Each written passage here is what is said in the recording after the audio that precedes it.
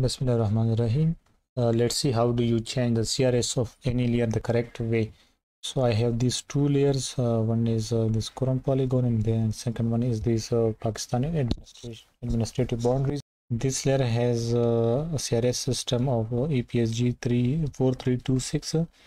You can easily see by just hovering your mouse on here.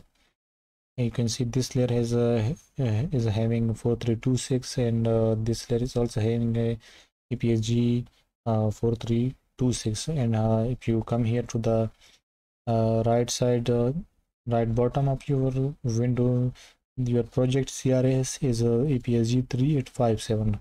Now if I want to change its CRS to EPSG 3857, there are two ways. One is the correct way and one is not the correct way. So the wrong way is just click right click here, and you navigate to layer CRS and you change its CRS directly to EPSG 3857. As soon as you change its CRS, the layer vanishes from your canvas and it goes to somewhere else within your window, which is far away. And if I want to visualize that layer, I will just right click here and zoom to that layer, and you will find that layer somewhere else. But as I said, this is not the correct way of doing it. If you don't want to have this layer vanished from your canvas, reset its CRS to its original one, which was 4326, and it will come to its place again. So how do you do this correctly? You just come here and make sure you have processing toolbox panel present on the right side of your window, and you can also find reprojection from here within this vector, somewhere in the vector, but we don't want to go there. We just will come here and say we have processing toolbox panel present on our right side.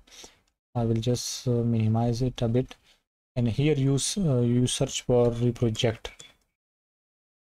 You will see reproject layer.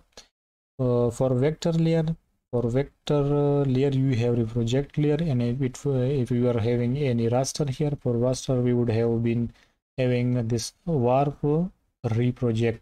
So for raster you select this warp reproject, and for vector layer you select this reproject layer. Double click, select the layer which you want to change the CRS of.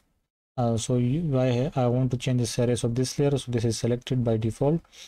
So here you can see it is having the EPSG 4326. So I want to change its CRS to EPSG 3857.